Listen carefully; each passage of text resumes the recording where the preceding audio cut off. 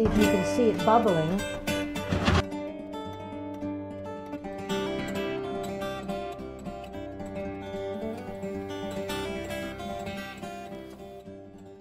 Hi, I'm Margie and welcome back to my kitchen. It's been a little while since I've done a video, so I'm very excited to be back. It took me a little while to set things up. But anyway, I'm very excited because today I'm making blueberry jam. And these are organic blueberries. So I want to show you technique today on how to make jam or jelly, okay? Because you may not like blueberry, but really the technique is what's so important when you do this. So we're going to start by, when you buy your Sure Gel, I use Sure Gel, okay, when I make jams and jellies. And when you pull out the little package of the Sure Gel from the box, these directions come with it. And they really have just about anything you'll need to know to make jelly and jam. Okay, now the very first thing you want to do is to read your directions. You want to sit down, read through your directions, and know what you're doing, know the steps, because it's very important that you follow the directions correctly if you want your jelly really to turn out. Even when they give you the directions, they say, if you do not do that, it will fail. I actually read it a couple of times. It wasn't like, maybe it will fail. So anyway, when you take this off of the package, because it's all folded very little, be careful because it's sort of stuck. And it's kind of, on both ones that I opened, it was stuck in the same place where it says directions for the jam, which is what I'm trying to make.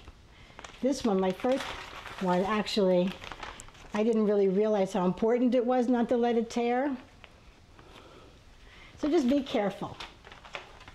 Okay, so the utensils that you're going to need to make jam are, I have a very large pot here.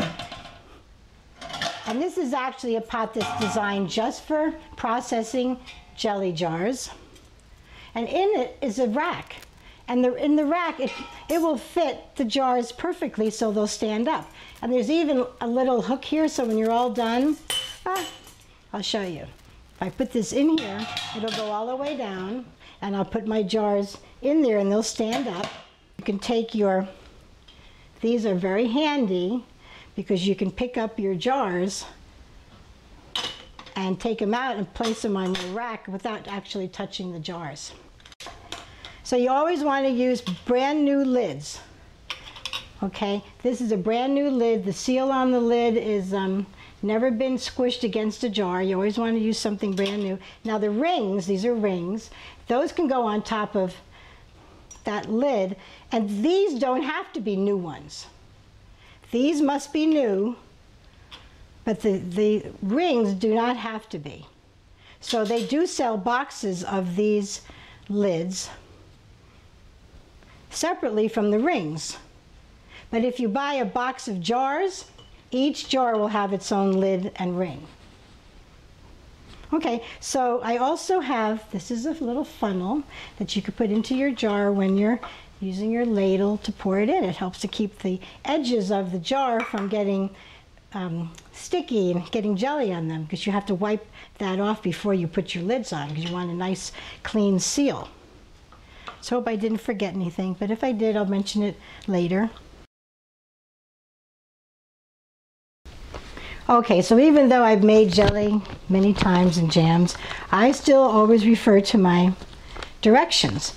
So here, and make sure, because just a second ago I was actually reading the one for freezer jellies. You don't want to do that. Always look at what you're reading, make sure it's the right one. And there's my blueberries. Fruit to buy, it says 6 cups of blueberries is going to make 4 cups of chopped blueberries. Now I can chop them or I can mash them. So I'm going to show you what I'm going to do. I have this really cool piece of equipment. I'm going to try to chop them. Okay, so I'm just going to measure in here we'll do 4 cups. This is a 4-cup container. Clearly I bought too many. And you don't want to double recipes. I would not advise doubling a recipe. I'm tempted. Oh, I lost one. Pour them into my colander. And I'm going to do another 2 cups. So I'll have a few left for my cereal.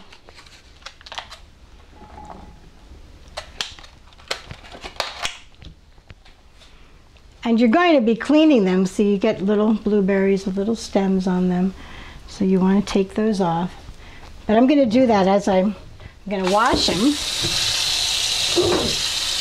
Can you see? Okay.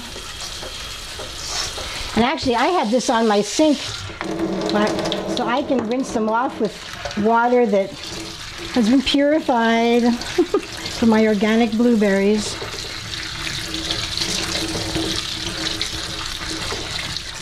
So I'm just going to go through these and look at them and make sure, although these are like perfect blueberries, I just can hardly believe how absolutely gorgeous they are.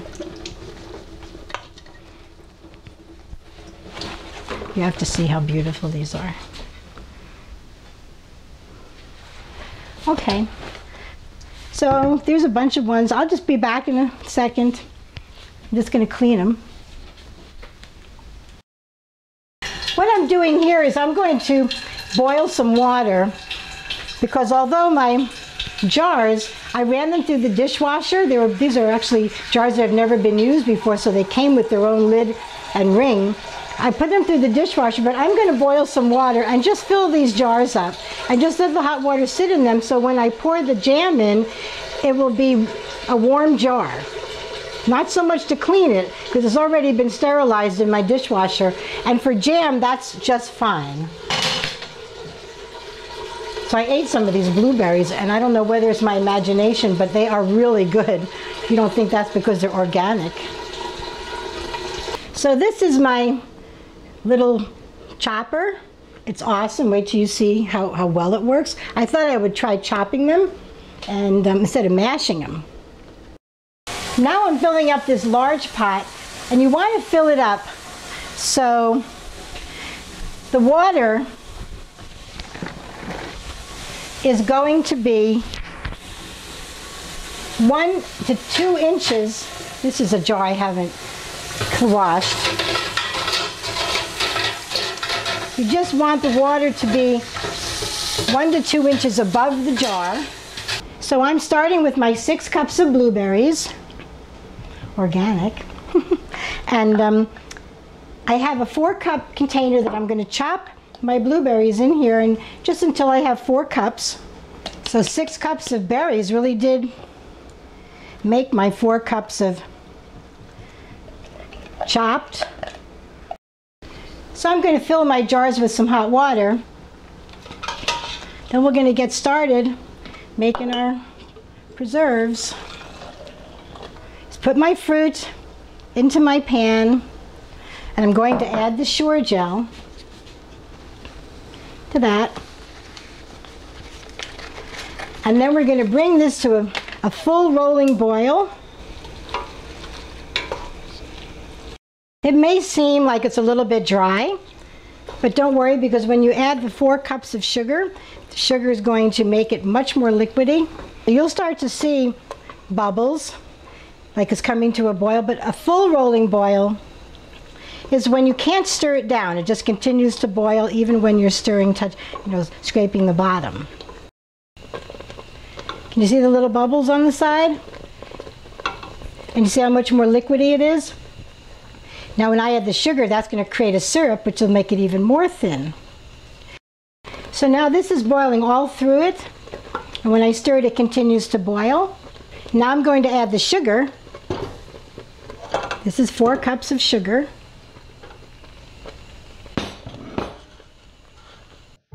Now I'm waiting for the blueberries to boil for a whole minute, and then they'll be done. Now I have a damp paper towel here, because when I fill my jars, just in case any, just fill them to about a 1/2 inch below the top.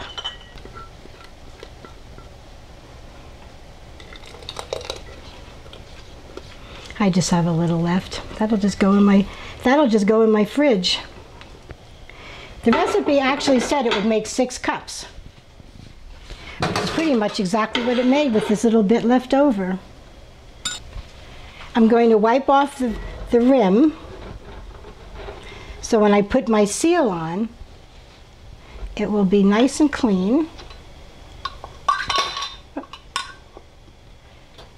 Just lay it on top, give it a twist down. It doesn't have to be too tight. So now I'm going to pick one up with my cool tongs. So you just place it, get it where you want it to be, and then squeeze together. It's got these little rubber things. Then you're going to pick it up,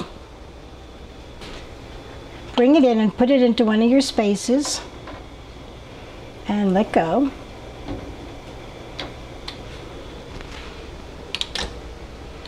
And just continue around. Now you want to cover it with a lid, and I apologize, but I can't find my lid. So I'm going to use a large pan, make sure the whole thing's covered. We process the jams for 10 minutes, but we have to wait for it to come to a boil.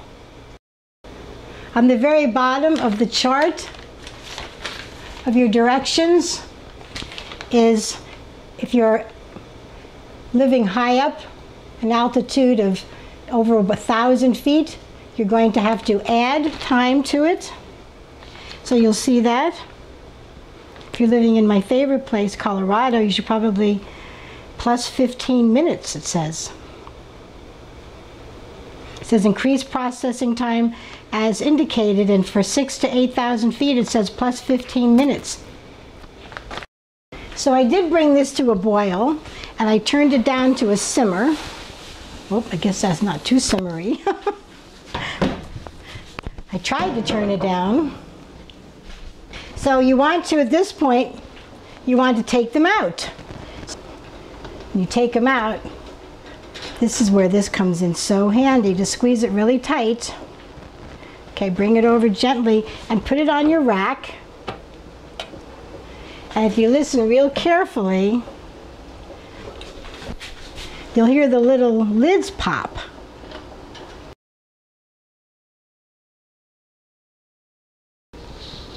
You don't want to touch them or try to see if they are sealing.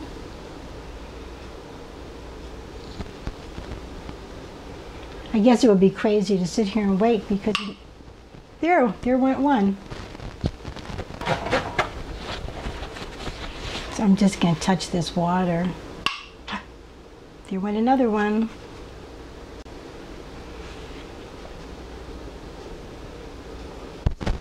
Of course, I'll go crazy if the third one doesn't pop, thinking it didn't seal. Because that was actually the last one that I took out, which was the second one to pop.